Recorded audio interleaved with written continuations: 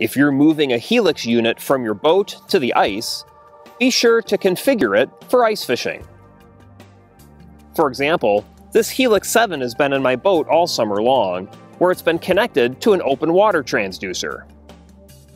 To use it on the ice, I'll want access to the ice fishing flasher views, and also to configure the unit to use the correct ice fishing transducer.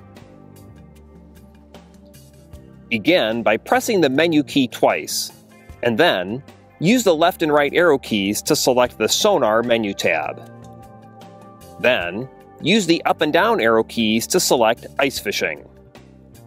The unit will reboot and provide access to the ice fishing flasher views.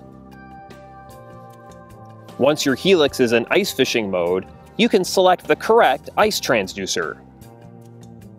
Press the menu key twice, and as before, use the left and right arrow keys to select the Sonar menu tab. Use the up and down arrow keys to select Connected Transducer, and then select the ice transducer you plan to use.